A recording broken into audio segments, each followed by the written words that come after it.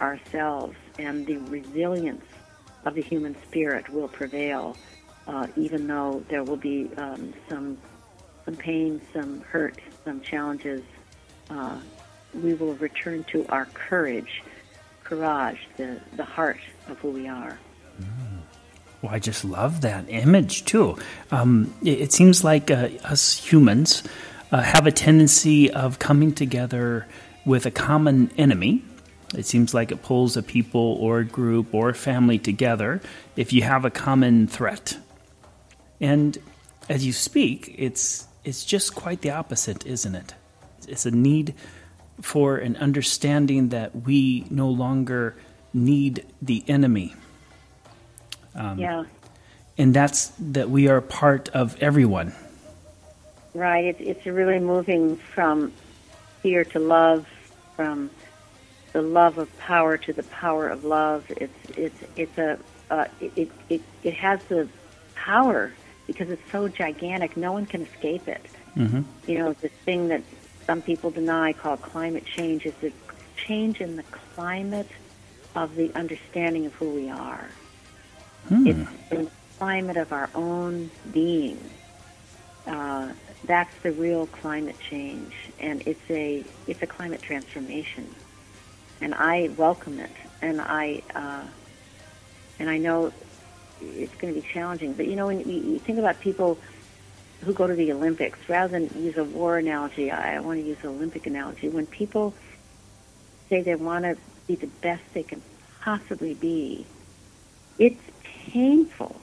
It hurts. It's, you know, there's injuries. There's, you know, sweat and tears and incredible challenges. But what comes of it is worth every single minute. And that's kind of, this is like the Olympics for the human family. That's nice. I like the idea. Yes, we're sweating. Yeah, right. Mm-hmm. And I guess that's the really cool part, isn't it, Lynne? I mean, to really recognize, and the more we reach out, the more we understand this, the more we reach out to each other, the easier, the more resilient this transition can be. Right. And the job really, you know, is to hospice the natural death of the systems and structures that really we're so clear no longer serve us. And they are dying. They're becoming dysfunctional. They're, you know, the banking system, the crony system, all the things that are just so, we know they don't work. They are dying. But to hospice their natural death and to midwife the of the new systems and structures that we now understand will support the future of life itself. So it's the work of hospice and midwife, and those both are acts of witness and love. To hospice the death of the old structures and systems that no longer serve us, while we midwife the birth of the new structures and systems that are consistent with a thriving, just, and sustainable way of life. It's a beautiful thing to hospice and to midwife, and that's the job of our time in our own lives, in our communities, and in the world. And that's a job of relatedness, of missing, of being there for each other. That's really where our joy comes from. That's where our transformation always exists, and that's really the source of our prosperity as well. So I was just thinking that part of that, the old systems that are being laid to rest, it's not that they don't want to change, it's that they don't know how to change. I think so. I mean, you know, it depends on which systems we're talking about, but most of them were born in this you or me paradigm, born in a belief in scarcity and with a recognition that fear is the driver. And that, you know, that has some real effectiveness and has really manipulated us for so long. But now that's just not valid, and so we need to resource the institutions of humankind from a different place, from a completely different ground of being. You know, before the internet and before quantum physics and before the theory of relativity and before discovering we were revolving around the sun rather than the sun was revolving around us, you know, things stopped making sense, and then we had a revelation, and we realized, oh my God, we kind of had it wrong. The sun is not revolving around the Earth. The Earth is revolving around the sun. Holy moly, that changes everything, and now everything kind of makes sense in a new way. Mm-hmm. And in the discovery of theory of relativity, the discovery of quantum physics, this open source miracle of the internet, these are things that actually change the very system of beliefs and the very fundamental understanding of the world. And that's kind of what I'm talking about here. The internet itself is such an example of it is taking down. It's not attacking, but it's allowing the old structures and systems, old monopolies to die, to become irrelevant, and to die their natural death, while the open source access for everybody to everything, free and available, is we're hospicing that into existence. Now, of course, the internet also has its dark side like everything else, but if you really think about it, this is all happening now. Mm-hmm. You know, the old banking system where you had to go into the bank and talk to somebody you were scared of to get a loan, all of those things are starting to break down now, and you can crowdsource real estate. I mean, there's so many things that are examples of what I'm talking about, but I'm really clear. There has never, ever been a time with this seismic, you know, so deeply fundamental transformation.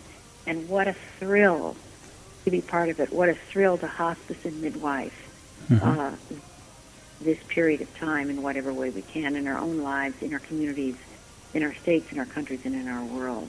Wow. And to midwife, the greatest abilities or the greatest qualities of a midwife is, what is that? Is, again, compassion, understanding, love. Yes. In some cases, the institutions are dying. In some cases, the systems inside them are dying, and the institution can survive and thrive. And it seems like the spirit lives. I mean, the spirit of the ingenuity will continue and maybe transform. Yes, right. Yeah. Wow, I like the idea, and then the midwives, the preparation for new ways, new methods of being able to see ourselves in a way that we are connected, that we are a community, that we are no longer separatists. It's very difficult to live a separatist identity today with the internet. It's so obvious that we're all interconnected. It is almost like the mirror image of you know, I work in the rainforest now, so the rainforest is such a teacher. Everything depends on everything else. That which is dying is food for the next thing that's being born, and not just the animals, but the plants. The decomposition of everything is the food for the next evolutionary moment. And the beauty of really letting go, of trying to hold on to things that are ready to go, and compost them into the next thing. I mean, you know, compost is so beautiful when you think about it. There's this wonderful phrase we use in one of our Pachamama programs called the Awakening the Dreamer Symposium, that we've had an unconscious, unexamined assumption that you could actually throw something away. But where is away? There's no such place. You can't throw anything away. You know that there's no away. And we've begun to realize that. There's the opportunity to compost, to transform, to renew, reuse, recreate, repurpose.